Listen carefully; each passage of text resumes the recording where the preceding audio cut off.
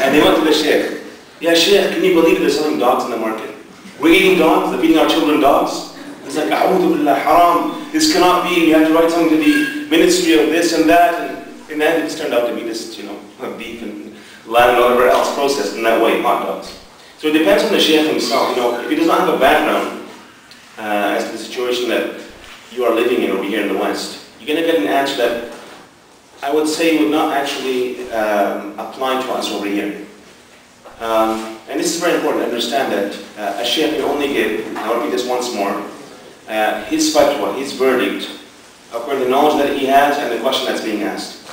Now we move on, inshallah, to the first point. I don't want to take too much time right now. The topic is very important. There's quite a few questions I'm sure that you do have. But we'll move on quickly, inshallah, to the first slide over here.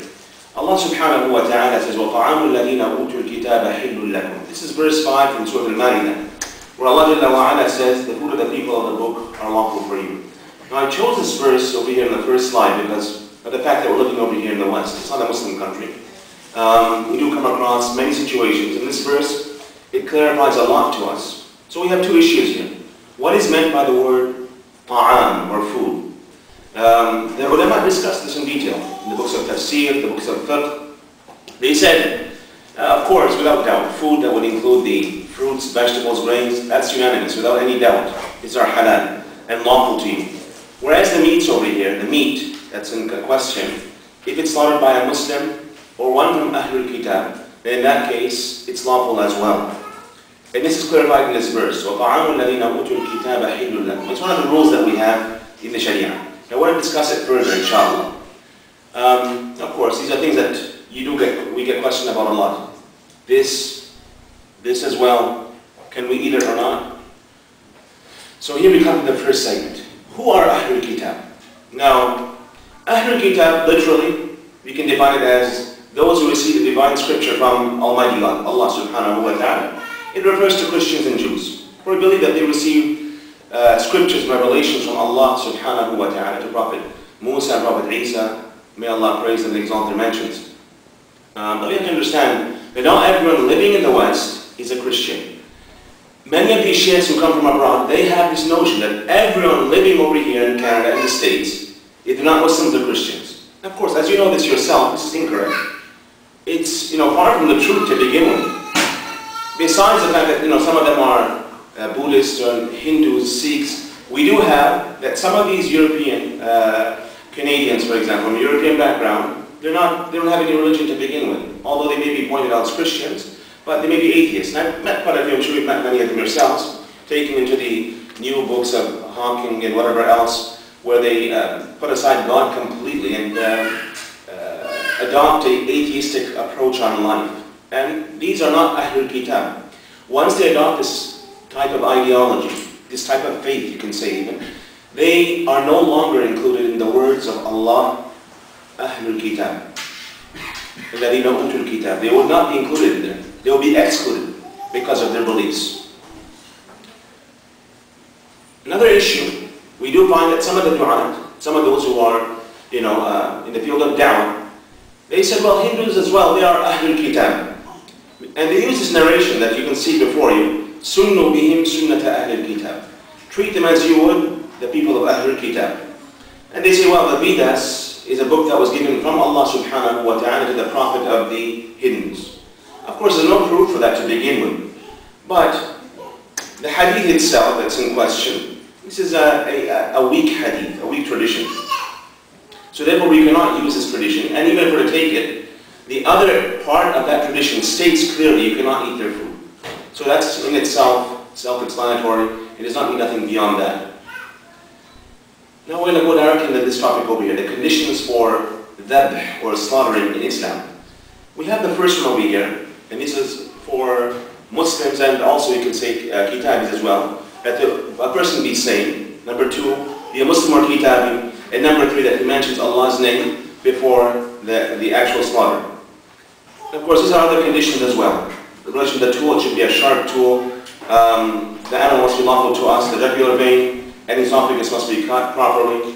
It must be alive during the slaughtering. It must lose its life only on account of its jugular vein being severed. No, this is another issue over here. Is this harsh? Isn't this harsh? We have people, subhanAllah, that mention, well, this is barbaric, you're torturing the animal. But, I came across, I looked at some research on this, and I came across actually some reports where it states that the Islamic method of slaughtering an animal is a lot more merciful to the animal than what happens today. And you'll be surprised as to what happens today in the slaughterhouse. Maybe some of you don't know exactly what takes place there. But this method, although it may seem barbaric, harsh, whatever else, it isn't. It's actually the most painless way, because animal loses the sense of pain immediately once the jugular vein and the esophagus are cut. The veins would be cut over there as well, and the nerves would be cut, so it would not feel anything afterwards. Slaughtering in the West. Now this is something that we should look at as well, because it's a key fundamental here in this topic. How we can determine something to be halal or haram. So the first thing we look over here is that the method. Now this is taken from the USDA websites, Canadian websites as well. Basically it's a few-step process. The first one, they receive the cattle or the sheep, whatever it is, from the farm or the feedlot. They herd them into holding pens. And these holding pens, they are so, you can say disgusting, the condition that they are pushed into.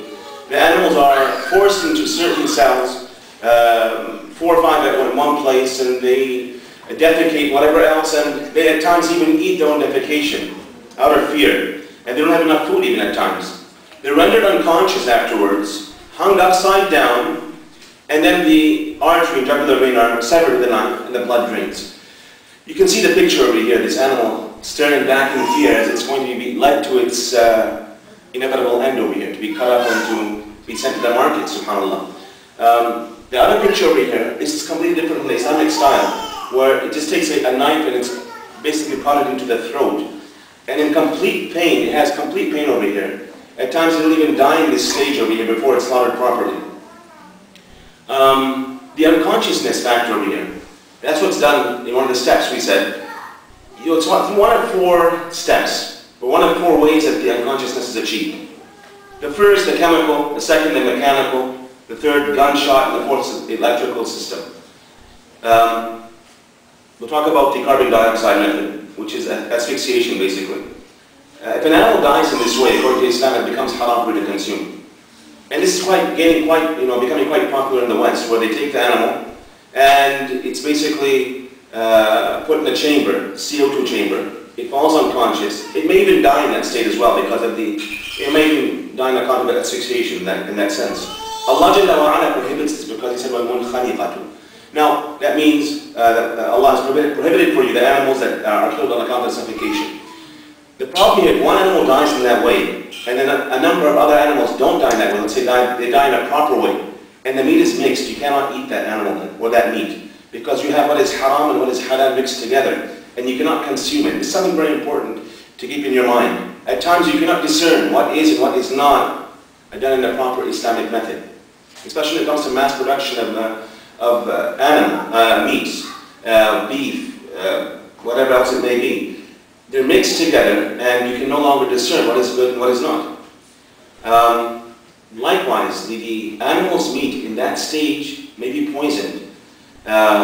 We have over here, subhanAllah, the toxic effect of the gas on the blood and the physiology of the animal, which would actually cause the meat, give it like you can say a negative health factor on an individual. If you're to consume it, it will be negative to you. It will be, you can say, even harmful to you in that sense. This method over here as well is the captive bolt. I'm sure that you've seen that movie. What was it? Old Man, what's it called? With the captive bolt system. There's a movie out that came out in the past. Anyways, I can't recall its name. Where the killer had like a captive bolt system blowing everyone's brain out. It's the same method over here with the animal basically. They take this captive bolt system, they put it on top of the head of the animal.